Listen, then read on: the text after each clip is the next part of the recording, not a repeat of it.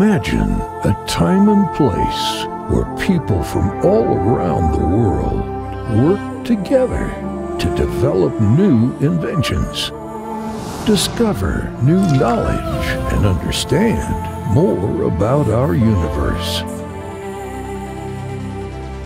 A place where the language was science, used to make the world a better place.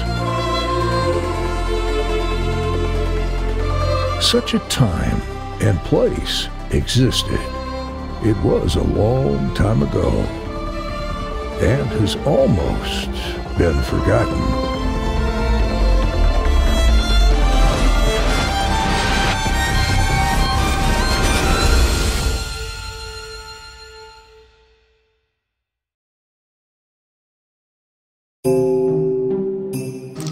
A great poet and polymath by the name of Omar Khayyam was born May 18th in 1048 in Nishapur, which is part of modern-day Iran.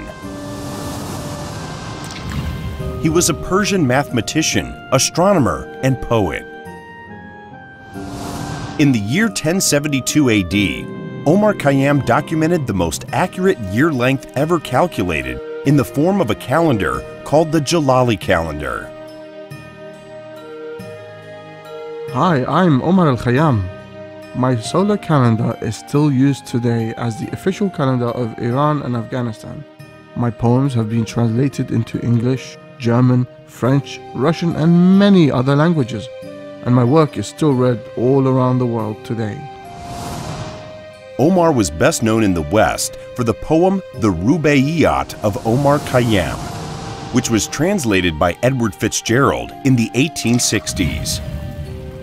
Another interesting fact about Omar Khayyam was that in 1970, a crater on the moon was named after him.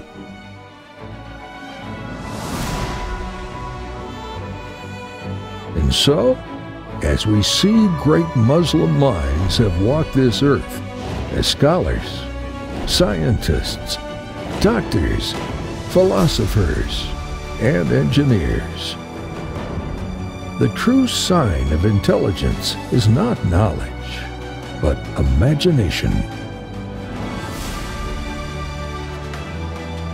So if you dare to imagine like those before us, you will become creators who bring dreams to life.